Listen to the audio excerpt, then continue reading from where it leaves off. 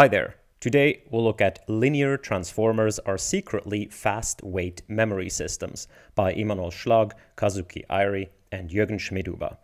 On a high level, this paper makes a connection between linear transformers, which are transformers that linearize the attention mechanism, such as the performer, and fast weight memory systems, which is a bit of an older concept where fast weights refers to one mechanism producing weights for another mechanism. So like a neural network producing weights for another neural network. The first neural network will be called the slow weights, and the produced weights would be called the fast weights. So the paper makes a connection between specifically autoregressive linearized transformers and these fast weight memory systems, and looks at it in terms of how much memory are they able to store in these weight matrices, and it analyzes it and proposes a new update mechanism for autoregressive transformers, and then demonstrates kind of the effect of that in experiments. We'll go through the connection they make and look at their new method, their new proposed linearized attention, and we'll look at the experiments, and that will be the paper. So if you like content like this, please share it out to all your friends and enemies, because love is okay. I'm becoming Lex Friedman.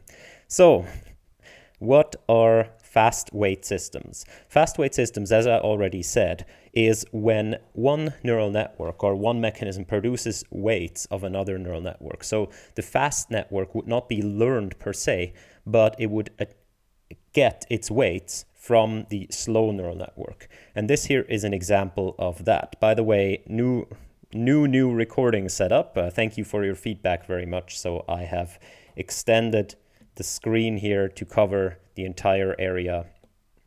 Please, more feedback. I know this is still pixelish. If anyone knows how to make OneNote not do pixelish PDFs, please tell me.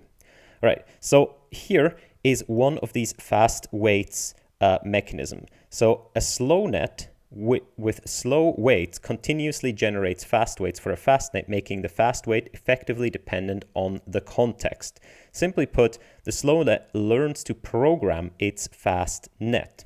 And here in these papers by Schmidhuber, he proposes these outer product fast weight systems. And here is how it works. So imagine you have a sequential input. So xi is going to be x over time. Remember, we're in the autoregressive setting. So the autoregressive setting is where you have a sequence as inputs, and then from that sequence, you're trying to produce the next element of the sequence, for example, in language modeling. And then in the next steps, you take that next element into your context and you produce the next element, and so on. So that goes on, and that is the autoregressive setting. So we are wondering, how do systems produce, in these autoregressive systems, produce their outputs? And one way is this fast weight system. So imagine you have these x's here, which are the input sequence. So we're going in terms of an input sequence. How do we produce the y how do we produce the next input, or specifically in a more general setting, we have an input sequence and an output sequence, and at each step we kind of want to produce the corresponding output. So in the first step this, and then in the second step we already have two inputs and we produce this output, and in the third step we have three inputs, we produce the third output, we have three inputs, and in the fourth step we have all four, we produce the fourth output. Of course, in the autoregressive setting, we would every time take the output and plug it in here at inference time, not at training time. All right, so I have input sequence and output sequence. How does each step look such that we produce the corresponding output? Well, here's what we do. We have these matrices called W. And the W matrices are these fast weights. And you can see the output is simply produced by taking the current input and multiplying it in a linear fashion by the fast weight matrix. Okay, so right now, if you just look at this, this is simply a linear transformation. The magic happens if you consider how these weights here come to be.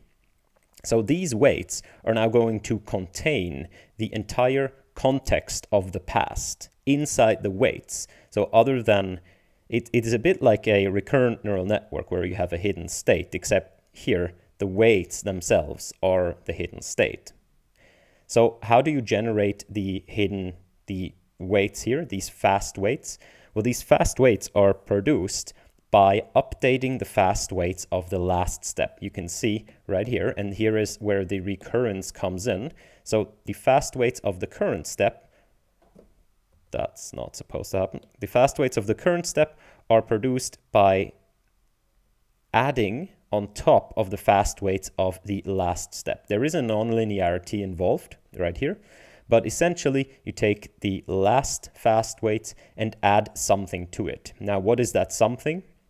That something is here this outer product of A and of these vectors A and B, which are themselves constructed by taking the input and running them through their own neural networks, or just their own linear transformations right here. You can see that this mechanism will continuously produce weights. So there is a few intricacies here, like this is the outer product between the vectors, and that's needed because in every step you want to produce a valid weight matrix, right? And this is how you produce a valid weight matrix, by taking the outer product. If now you accumulate those outer products essentially in these fast weights, which has some other interesting properties, and the paper is getting to those properties later here when it talks about tensor product representation theory. But essentially, this is how people store information inside of matrices. It's a bit of magic, but imagine you have keys and values, and you want to store those keys and values like in a database, but you want to do it in kind of a continuous manner. So this comes from a time when people were trying to bridge the symbolic world to the neural network world, let's say. So they were trying to put discrete things or objects and symbols into distributed representations like vectors. So if we want to build a database, what we have to do is we're going to have keys and values that we store, right? Key 1, value 1. Key 2, value 2. This goes all into a database. Key 3, value 3. And if we then come and we query the database with one of the keys, like, okay, I have now key 2 is my query. I define my query as key 2, and I go to the database better give me value 2. How can we implement this as a distributed representation database? So first of all, imagine we are going to have keys and values. They are all going to be vectors. So the keys are going to be represented as vectors, and the values are going to be represented as vectors. Okay, the key, maybe this vector and this vector here, and the values, this vector, and this vector. Okay, we can do symbols to vectors by doing embeddings. So we know how to obtain that. But now how do we implement the database? Well, if I'm just going to show you what I can do. How do I build the database? I'm going to build the database as follows. I'm going to take key 1 and I'm going to do the outer product to, that's a plus. I'm going to do the outer product between key 1 and value 1. And then I'm going to add to that the outer product between key 2 and value 2. And I'm going to add to that key 3, value 3. Okay? So why does that give us a database? So that gives us a database. And what we want to do is we want that if we go to the database and we query it with the query, and this is going to be a matrix multiplication, right? The database is going to be a matrix. We want, and let's say the query is key 2, we want that we get value 2. it's magic, right? I can just add these things to the database with a plus, and you can see I can also update that in the future by simply adding to the database one of these outer products, and we want this. It seems a bit like magic, but here is how it works. And the condition is that all of the keys are orthogonal to one another. If the keys are orthogonal to one another, this is going to work because imagine we now go to the database and we multiply by q. What does that do? That is going to be key 1. We can write this as a sum, right? We have this sum over the I of key I, value outer product with value I, times q. Now that we can pull in the q, so we're going to have the sum of I, and here we're going to have the key times the value. And this all times q. Now q is going to be, as we said, q is one of the keys, because we queried the database with one of the keys. So here it's going to be key number 2 with key I, and this is an inner product right here, and this is an outer product with the value I.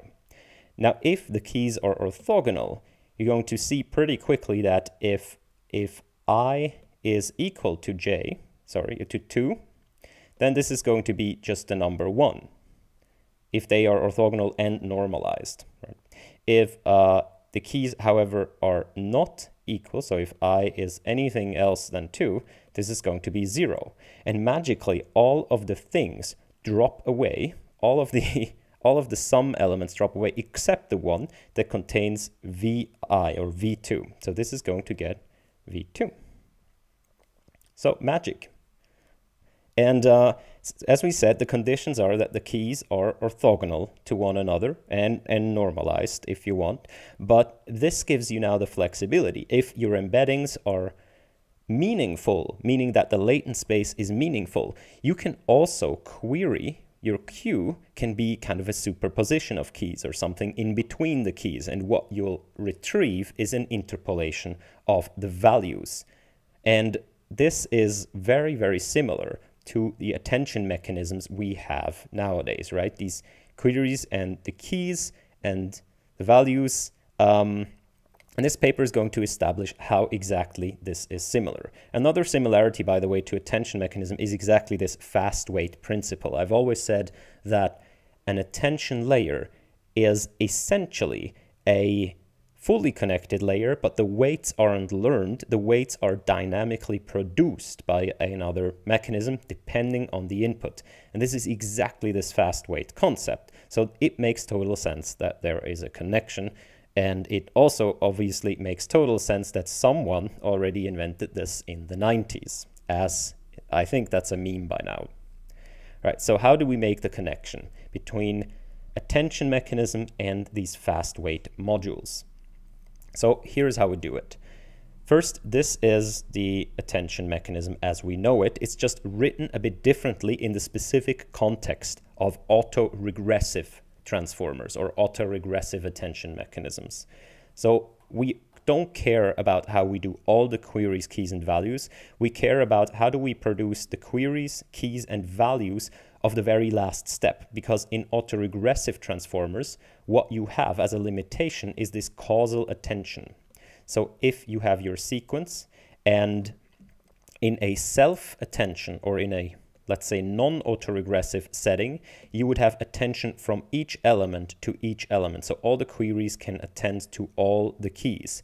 However, in a causal attention layer, let's just build a causal attention layer on top here of the non-causal attention, which makes absolutely no sense, but every single query can only attend to keys that are in the past. So this can attend to here, and I'm drawing the arrows in a different direction, but you see what I mean. You can only attend to things that are in the past. And technically, it is too much of a constraint, because if you have multiple layers and you think of what does it mean to be autoregressive? What it means to be autoregressive is that you want to produce the next element. So if you have a stack of layers, you want to produce this element right here. It is perfectly conceivable that the information in your network can flow from this element, which is maybe the noun in the sentence, to the verb of the sentence here, to the subject of the sentence here, and then to the front again, or to here again, as long as you don't draw information from over here, from the future. You're good, right? But technically within one context window, it is technically allowed to send information around like this. Now, the problem with this is we can't easily parallelizably train things like this. So what we do is we simply restrict in each layer the attention to only attend to things in the past, which means that we end up with kind of these attention sort of like cones where you can only send information forward and not backward, even within a layer, even though it's technically allowed. So this restriction is also encapsulated in this formulation. So we're going to ask ourselves, how do we produce the current output yi? The current output is going to be produced by simply looking at the current query, because all the past queries we've already computed in the last steps, right? So we simply need the current query, but we need all the values and all the keys, right? The V and the K being capital here means that they are the accumulation of everything in the past. This is exactly what we've said. You can, in fact, attend to all the past, but not the future. So the current output is going to be produced by the current query attending to all of the past.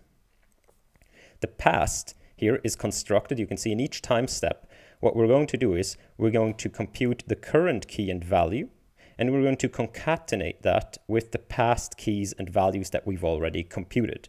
There's no need to compute things twice here. So that's, in each time step, we simply need to compute the current queries, keys, and values. And the keys and values we're going to accumulate into these matrices by concatenating them. Now, if we slide, usually this extends the sequence like this, right? We extend and extend and extend and extend. Transformers have a limited size window, so eventually these things here are going to drop away, in which case these matrices here are going to not be concatenated but kind of shifted towards the right. But that is a minor detail. And the queries, keys, and values are simply going to be produced by the learned matrices here, like this is. So this is very standard transformer, or very standard attention mechanism. Okay, now they say, look here, so here we have the softmax, and the softmax is pretty intrinsic to the attention mechanism, because otherwise it would just be a linear transformation. So the softmax, what the softmax is going to do, once the query attends to all the keys, we're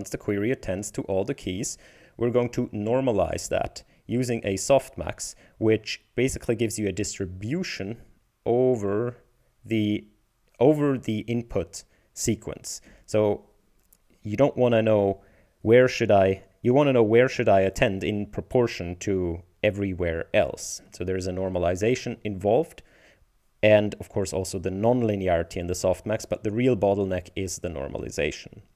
So first they say, what happens if we just leave away the softmax? And this is a rederivation from other papers, by the way. This is they're just building their case here.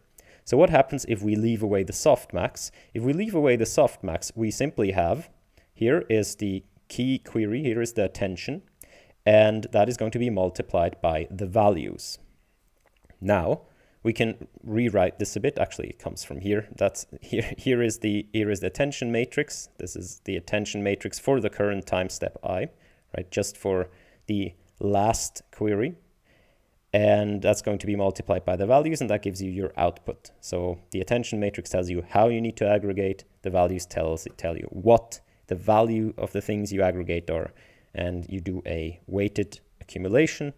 It gives you your output. If you rewrite this a little bit, you can clearly see that instead of an inner product between the keys and the queries, then being multiplied by the values, you can as well write this as an outer product between the values and the keys, and then a multiplication by the query. And this should, be familiar to you by now. So here you can write this as an outer product of the individual keys and values of the past, and then the queries. And this here is exactly this database we talked about, actually, with the sum, including the sum. So this is the database of the past. And now you can see the connection to these fast wait algorithms. I mean, it looks exactly the same, except it has the fast wait also had this kind of sigmoid in it. But essentially, you're building this matrix. So the matrix is going to be multiplied not by x directly, but by q, which is a linear transformation of x. So that's pretty similar. So this is what they call wi. And your output is simply going to be a linear function of the input, so to say. And it is also going to be a query into this distributed database. So they say we can further rewrite these equations such that they directly relate to these fast wait equations. So you can build this up step by step instead of building the whole sum. What you can do is you can simply write this wi here as a decomposition into the wi from the last step. Simply add the current outer product to it between values and keys, and then you have your current fast waits, your current database that you then query by q. So this relates it to the fast wait algorithm. Now we made a crucial step in that we left away the softmax, right? And that now we're going to have to fix that. So this has already been done, like we've already come this far, and I've made a video about the performer. So the performer reaches this point, and then they say, okay, now instead of leaving away the softmax, we can generalize. We can generalize the softmax by writing it as a sort of kernel. By writing the softmax explicitly, equation 7 can be written as, so this is the full equation, equation 7 is the full with the softmax attention, can be written as this. And this is a bit tricky. So k is a kernel, and the kernel in this case is the exponential function. The softmax is going to be this part right here. So it involves this and is going to be normalized, right? The softmax has the exponential function and it has the normalization. So this is going to be the softmax part and then simply multiplied by the values over here and aggregated. Okay, so you can write it as such, and then you can think about, okay, what kind of kernel could we substitute to approximate the softmax, but without having, kind of the pesky nonlinear things. So if you know anything about kernels, which I don't, but there is a good street talk episode, which I'll link, where I got to ask all the dumb questions about kernels. I hope that helps. But every kernel represents an inner product in some kind of space. So every kernel can be implicitly written or explicitly written as this inner product in some kind of space, and phi here is the function that maps you to that space. And the performer thought, can we find? So the performer explicitly showed which phi you have to choose in order such that if you plug it in to this kernel, it gives you back the softmax. And that turned out to be an infinitely large space, so like a non-computable function. But then they asked themselves, can we substitute? Can we approximate that kernel with a finite function, phi, right here? And that is the performer paper. It's very theoretically grounded, but it has some problems, and they discuss the problems here. But first, see, if you write the kernel as such an inner product, and which you could actually compute, you can then, you can see here, this bracket is the problem. This and this. Since the kernel is nonlinear, you cannot just pull these things apart. However, if you write the kernel as the inner product, if you know what the phi is, you can write it as such and pull it apart. And then you can do the same transformations as here. So you can see that here it's an inner product, but if this is linear, you can also see this as first the outer product of the key mapped through the phi function with the value. So there's an outer product, and only then multiplied by the query. And you can as well see the normalization as an accumulation of these keys, and only then you multiply the query in here. So this gives you the benefit that not in each step you have to compute these things. In fact, you can accumulate these things across the time steps. They make this explicit here, write it as an explicit outer product. You can see it is the same thing again, where you can build this database from the past. So it's not value times key, but it's value times phi of the key. And for the normalization, you can equally build up this accumulator on the bottom right here. So that's going to be your z variable. You can see that this pretty much results in the same algorithm, except that we also keep track of the normalization here, which we can do just as we build the fast weights, we can accumulate the normalization. I believe this was already also discussed in the performer paper, but it's pretty cool to see here that everything leads to the same path. So first we went from fast weights, then we looked at transformers without the softmax, and we said, oh, if this is linear, then there is a clear connection to fast weights. And now we say, okay, if it's not linear, but if the kernel, if we can find an explicit kernel, then we can write it as a linearly decomposable thing, and then it's also a fast weight algorithm modulo the normalization down here, which I guess would still count as a fast weight algorithm. So they say essentially these linear transformers are fast weight algorithms, specifically in the autoregressive case, right? Always think that this is in the autoregressive case because the specific constraint of how we train autoregressive models with the causal attention mask gives rise to being able to write the algorithm like they do here. So they discuss this capacity limitation now.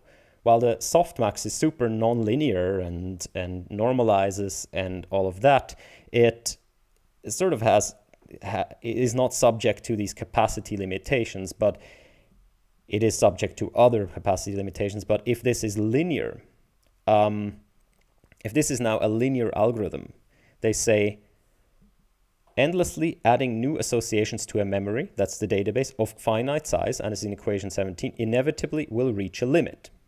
In linear attention, information is stored in a matrix and is retrieved using matrix multiplication. As a consequence, to prevent associations from interfering with each other upon retrieval, the respective keys need to be orthogonal. Otherwise, the dot product will attend to more than one key and return a linear combination of values. With keys embedded in a d dot space, d dot here is the space of the inner product, there cannot be more than d dot orthogonal vectors. That is, storing more than d dot associations will result in a retrieval error. In linear transformers, when the length of the sequence is longer than d dot, the model might be in such an overcapacity regime. So now they say, since these linear transformers are all fast weight algorithms, they have these capacity limitations. Right? They built this linear database with outer products. So technically, they can only store a finite, and finite given by the dimensionality amount of distinct data points. Now, this is a very special way of looking at these things, and we're going to see later what they do, so in their experiments, I can tell you right now, in their experiments what they do is they have a sequence of random keys together with constructed values. So the values are kind of orthogonal unit vectors, but the keys have to be learned, but they are so let them be fixed set of keys. Sorry, not the keys have to be learned, the embeddings have to be learned. Let them be finite and fixed sets of keys and values, okay? And they are sampled randomly. So they're going to produce key value pairs randomly with random keys and fixed values, and they see whether or not they can store and then retrieve an arbitrary one from that database. Q is randomly chosen to be one of the L keys. So we store L elements that we sample at random, and then we see, can we retrieve one of them? Now this isn't exactly what we want in transformers. This is a very special way. It's a very computational way of looking at things like, okay, what's the memory capacity here? How many distinct things can we store? What we want in transformers is more, we're not interested in storing everything accurately, but I think we explicitly want this interpolation in transformers. It is very useful to look at these mechanisms from this kind of synthetic setting where we really test the memory capacity, but it's important to keep in mind that that is not ultimately what we want. Ultimately, we explicitly want those superpositions to occur, because in NLP we have synonyms, like we have same information from different words, we have words in between other words, and so on. So it is not exactly, you know, the criticism here is valid, but it is not exactly in the wound of what's hurting in transformers. Nevertheless, they say, can we improve? Can we improve this update rule? They say linear transformers can end up in this overcapacity regime where they need to store more things than their dimensionality allows. If the sequence length L exceeds the dimension of the keys. Once in overcapacity, an ideal memory model should dynamically interact with the memory contents and selectively determine which associations to remember and to forget.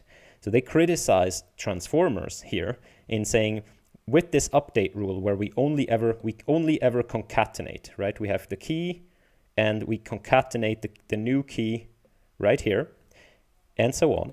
Now, irrespective of whether we limit the sequence length right here, if the sequence and we drop things here, if the sequence length we consider is higher than the dimensionality, we're bound to have keys that conflict with each other. And so they say, when you add a new key, given that you are bound to override each other, you should be able to sort of dynamically add keys and not only concatenate to a fixed set.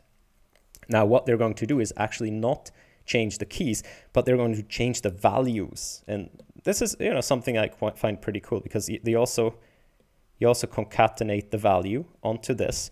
But what they're going to say is that instead of just appending the keys and the values, what we're going to do is, since this key is going to conflict with one key that's in here, at least, let's say it's going to conflict with one key, what we're going to do is we're not going to store the actual value to this key. We're going to store the diff in value between this key and the key that it's conflicting with. Maybe they're not fully overlapping. Maybe this key is a little bit off that key, but mostly. So, if we enter this key and we would just store naively the value, we would also retrieve the value associated with the other key because we overlap. And then we'd get like a superposition of the two values and so on. So what we should do is, instead of storing the value, we should store the diff between the value, the old value, and the new value. And then when we retrieve and inevitably overlap, we're going to retrieve, right? We're going to retrieve the old value and we're going to retrieve the new value, but now that's the diff. So plus, okay, other way around. So we're going to store this plus v, and since we've stored the diff, this cancels out. and we only have the new value. That's pretty cool. Yeah, so instead of actually storing the diff, they say, the network should be able to say how much it wants to update that value. So the network is going to also output a number beta that is, as you can see here, computed from the input by a little one-layer neural network. And what you're going to do is you're going to first retrieve the value that is associated with the key that you want to put in. So this value here that's the old value, because this key probably overlaps with something. So you're going to use that key as a query into the database, retrieve the value that's associated before, then you're going to interpolate the old value and the new value, and that's what you're going to store.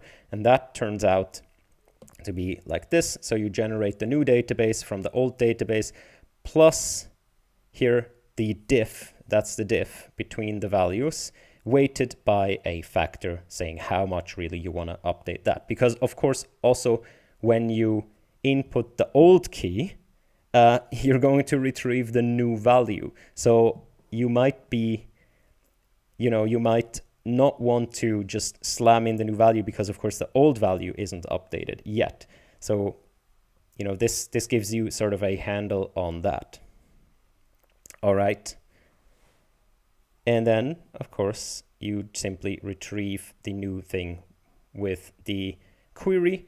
And now if the query is a key that's overlapping, you're going to retrieve the old value and you're going to retrieve this weighted update on top of that.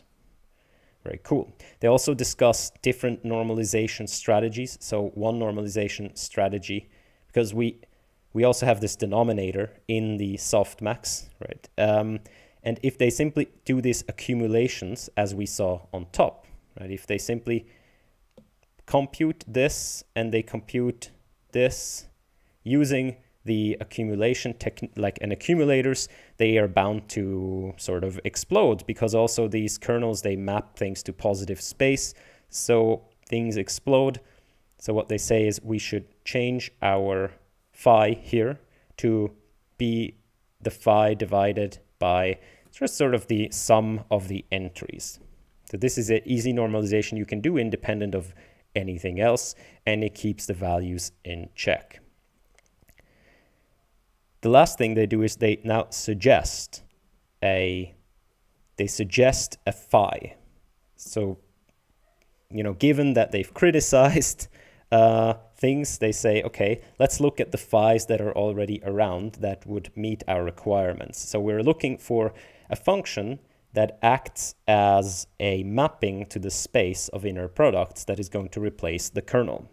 So one suggestion here is to use elu plus 1, which is fairly easy, but it has some disadvantages. Namely, importantly, as an element-wise function, preserves the dimension of the input key vector without modifying the memory capacity as discussed. So this, not only is this not the softmax, it also doesn't, is actually problematic because you have no handle on the memory capacity. The reasoning here is that if you want to go from nonlinear with, technically infinite capacity or whatever nonlinear bound, if you want to go to linear, which has a clear upper bound on the capacity, you need to have kind of a hyperparameter where you can artificially increase that capacity to make up for the fact that you're going to linear space. This doesn't have it, even though it's super easy. On the other hand, favor plus, which is the algorithm from the performer, has that, but it relies on kind of random sampling from a normal distribution, and it also relies on kind of complicated, it's not super complicated, but it is mathematically actually rigorous. If you go into enough dimensions, you will accurately approximate the soft max.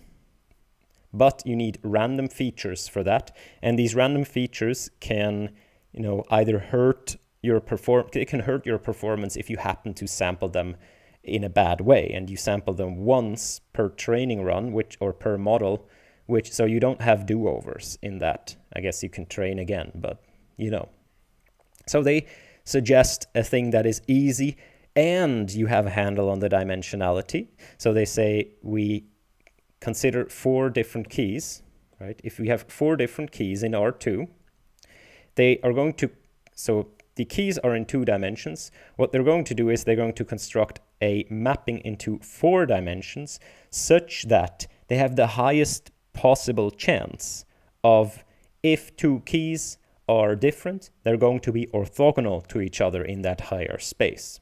Now, they're going to do this as this. So these are the 4 dimensions of the mapping. This is going to be a vector at the end of these 5 functions. And the R is relu. So what they're going to do, if they're going to take a key and they're going to multiply simply the positive part of the dimensions, the negative parts, and the cross parts right here to get the 4 features. Which means that a given key can only be non-zero in one of those 4 things, right? Like either your first coordinate is positive or negative, or your second coordinate is also positive or negative. That gives you 4 possibilities. And the construction here makes it such that only one of those 4 entries is non-zero, depending on which section you are. You can see that right here. These are the 4 sections. So if your vector is right here, it's going to be non-zero in the blue component, but not in the green, orange, or purple components. So they say this gives you kind of maximal, if two keys are in the same quadrant, yes, they're going to overlap in that higher dimensional space, but if 2 keys are in different quadrants, they're going to be guaranteed orthogonal.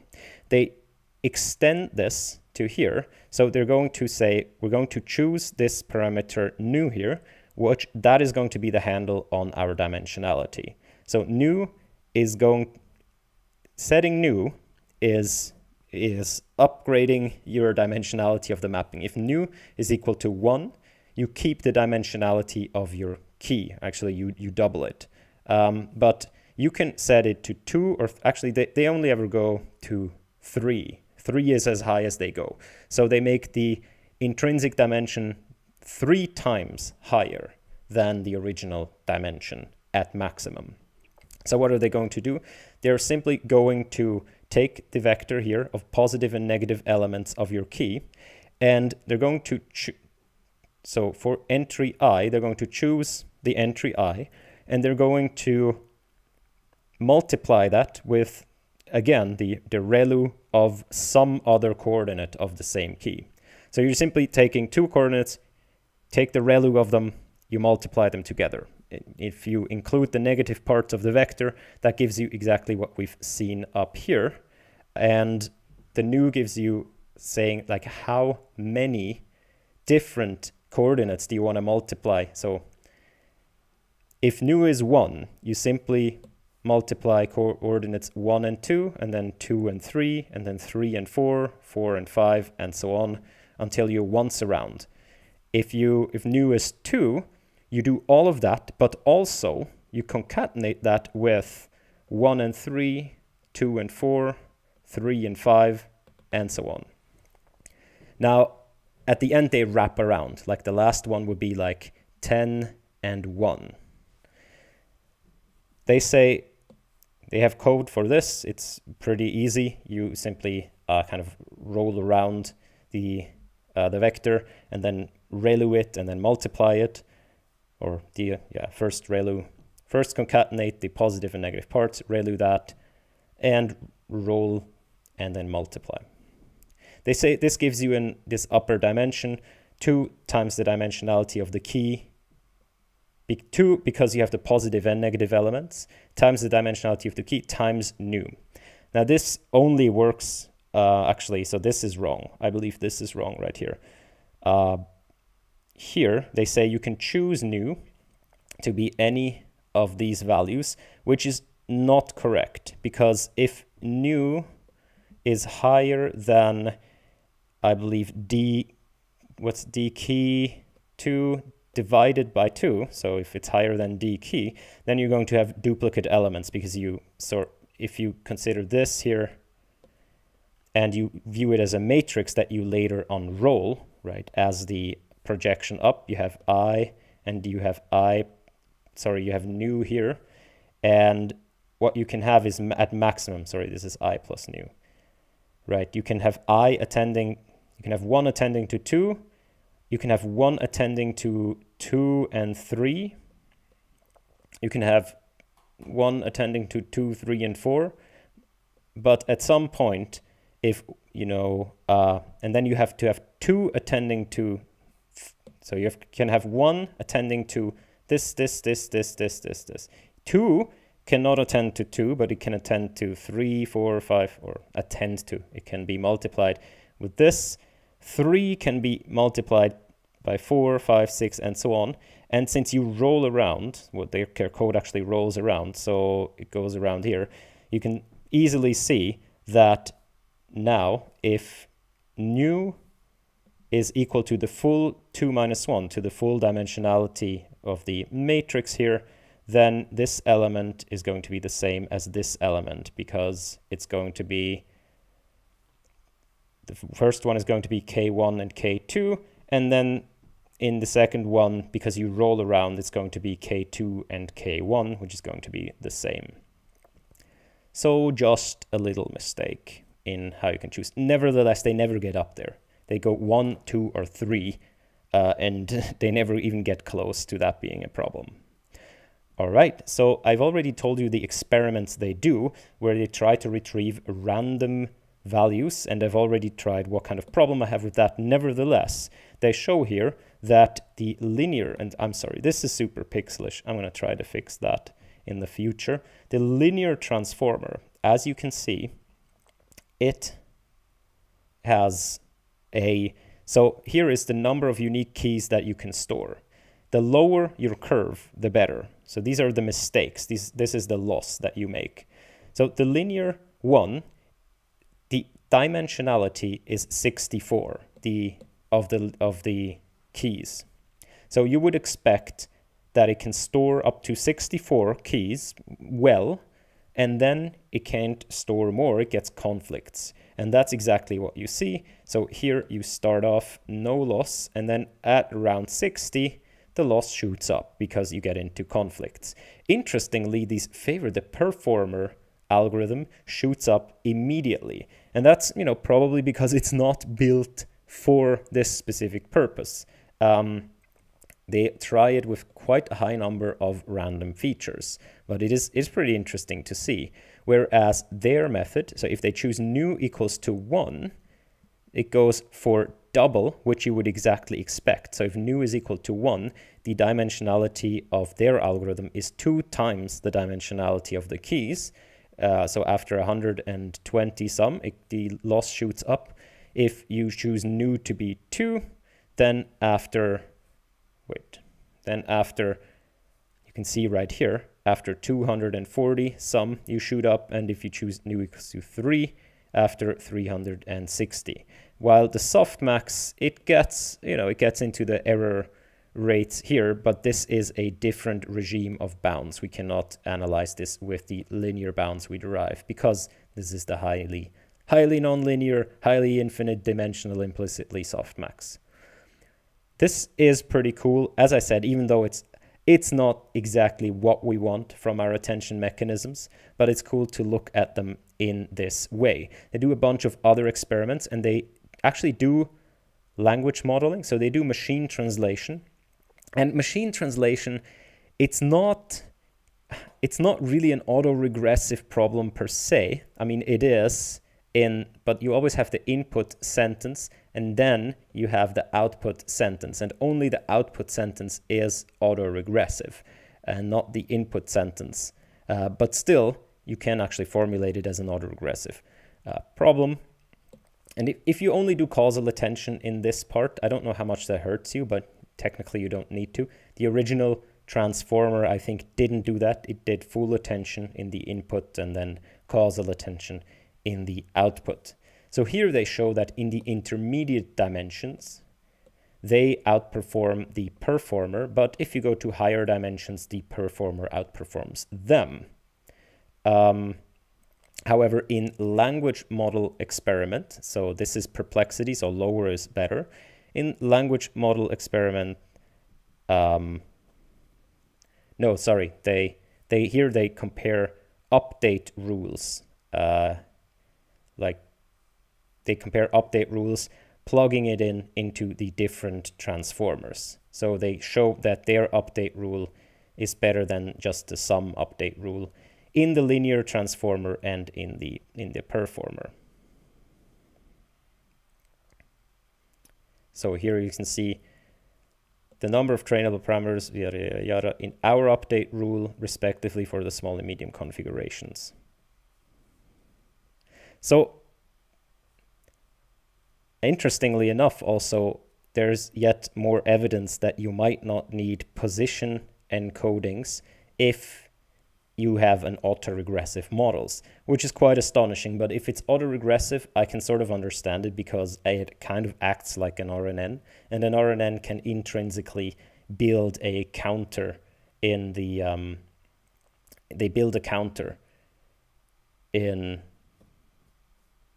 inside the update mechanism.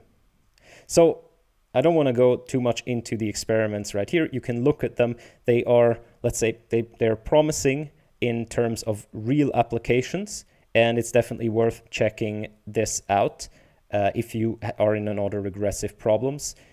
Though where it really shines is where you really have kind of a sequential task and need to remember symbolic information. Might not necessarily be super applicable to language that has, it's not really distinct symbols, right? There is interpolations and so on. So that would be my comments on this paper. Video is already too long. Thank you very much for listening. I'll see you next time.